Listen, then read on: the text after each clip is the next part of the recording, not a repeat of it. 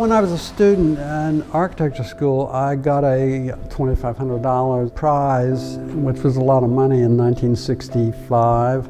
So I spent a whole academic year in Europe on my own. That's really where I got the taste for doing the figure. I was contacted by an art consultant who worked for the State Department here in Washington. She wanted me to enter this competition for the airport.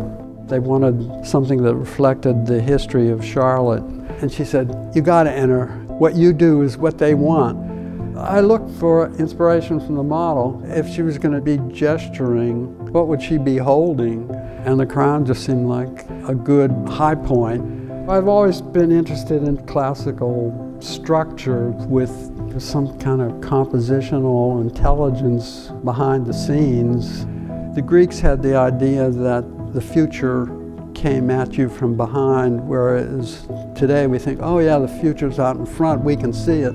I thought I could adapt that to this pose that signifies motion or being held up by the wind at her back.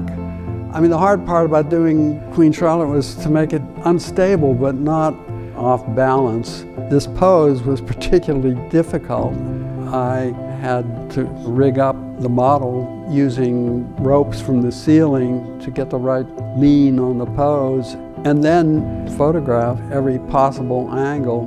Once I got the pose nailed down and was able to start modeling at about this scale, I could bring the model back to really work out the face and the gesture and the 18th century drapery, and then had that enlarged and cast in bronze, 16 feet tall.